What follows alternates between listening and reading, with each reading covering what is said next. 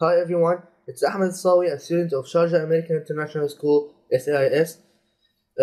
We are doing our science fair, so we constructed a model. It's about a reed switch motor. Me and my colleagues Hassan Shakir and Ahmed Zaraouni, supervised by our physics teacher, Mr. Shady Elkassas. We will be talking about in this video about the materials that we used to build this model, the procedure we took to construct it, our hypothesis, our observation, our conclusion. Hi, it's Ahmed Zaraouni. I will talk about the materials and the procedure of our experiment.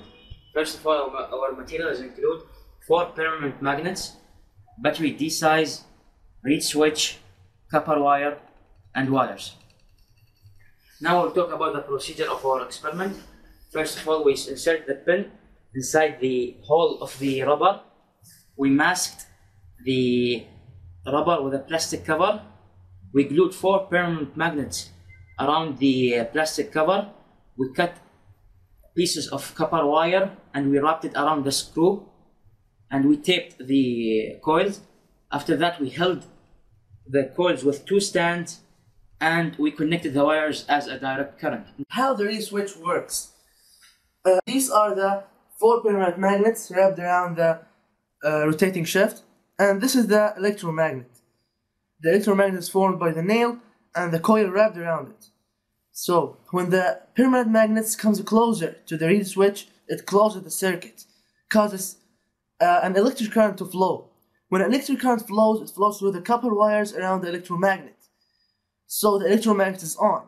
When the electromagnet is on, there is a magnetic field around the electromagnet, which causes a repulsion force between the electromagnet and the permanent magnet. This repulsion force causes the permanent magnets to move, as you can see. The repulsion force between the electromagnet and the permanent magnet.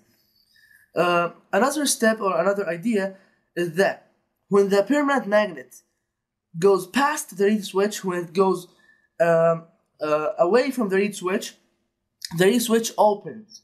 So the circuit is open. So there is no current moving. There's no current flowing through the copper wires, through the electromagnet when the reed switch is open.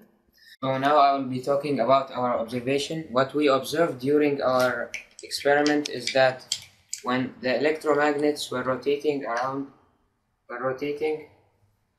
when we increased the number of loops of copper wire loops wrapped around the nail, the rate of the rotation of the electromagnets increased. Also, when we brought these added loops nearer or closer to the permanent magnets, also the rate of the rotation increased. So our hypothesis, which states that the rate of the rotation of the permanent magnets increase as we increase the number of loops, and the closer these loops get to the permanent magnets, the rotation is faster.